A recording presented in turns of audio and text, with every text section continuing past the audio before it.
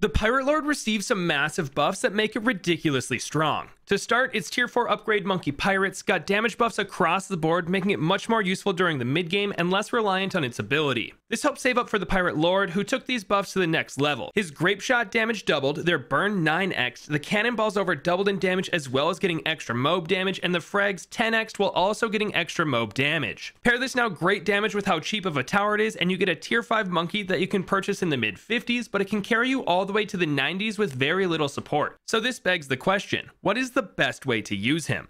Well, there are two great strategies so far, and they both involve Brickle, as she gives a passive pierce bonus to water monkeys as well as making them attack twice as fast with her level 3 ability. The first way to effectively use the Pirate Lord is to beat the early game with a 202 submarine and Brickle. Then I like to rush a 240 Buccaneer and turn our submarine into a 302 whenever we need the camo detection. Feel free to submerge and unsubmerge him whenever necessary. Luckily, all this is easily affordable by round 40, so there isn't much to worry about. Once we have a Monkey Pirate, feel free to buff him with a 300 Alchemist and a Jungle Drums Village. From here, you should easily be able to save up for the tier 5 upgrade around round 54. And boom, all of your damage concerns are gone for a very long time. Just upgrade that Alchemist to a 420 and get your sub to a Bloontonium reactor and watch as Brickle and the Pirate Lord dismantle the balloons. The great thing about the reactor is that it reduces the ability cooldowns of your water monkeys by 15%, meaning Brickle's naval tactics and the pirate's pull are on very short cooldowns. After the reactor, you can get whatever you want. I mean, there are posts on Reddit of people getting to run 95 with just a bit more support and $84,000 ready to spend. Now, I opted for a Permabrew Alchemist, but you could get just about any monkey south of 90 grand. The second strat is a bit more structured and fun in my opinion, but it starts very similar.